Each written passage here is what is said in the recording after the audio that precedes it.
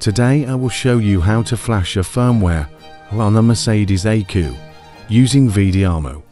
In my case, I will be using an instrument cluster IC172 in bench mode. You can also flash while the ECU is on the car, but flashing takes up a lot of power, so if you do long flashing sessions, be sure to connect your car to external power source. Engine running is not okay during flashing. First, we will have to access the ECU properties using a CBF or SMRF file. We will be using the appropriate CBF for IC172. After the connection is successfully established with the ECU, we can check the current firmwares. Since we have connected to the ECU using a CBF file, the flash file type must be CFF. Next, access the flashing menu in Vediamo. The first thing we need to do here is to add the downloaded flash files. You can add one or multiple such files.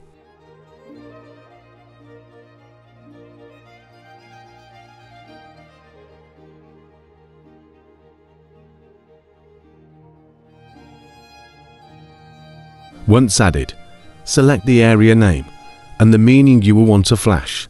Add them to the area selection.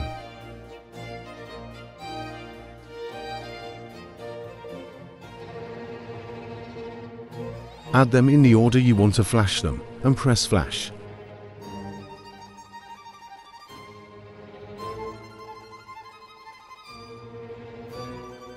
The flashing process can take between a few minutes up to a few hours, depending on the ECU, the firmware version, your hardware, etc.